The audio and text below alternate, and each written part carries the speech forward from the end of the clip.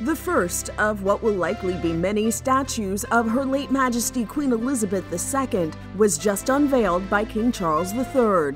The likeness of Queen Elizabeth will forever stand outside York Minster Cathedral, looking down on what will now be called Queen Elizabeth Square. Inside York Minster there's lots of statues of kings. This is the first queen, and she's got pride of place. This statue was originally made for the Queen's Jubilee in June 2022, celebrating her 70 years on the British throne.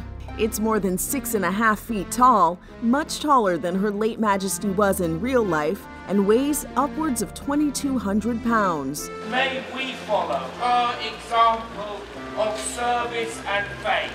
King Charles and Queen Camilla were in York for the unveiling. The king said he believes the statue will watch over the city. Queen Elizabeth II died on September 8, 2022, at the age of 96. In a touching moment after the unveiling, King Charles saluted the statue of who he calls his beloved mom with a bow of his head. For Inside Edition Digital, I'm TC Newman.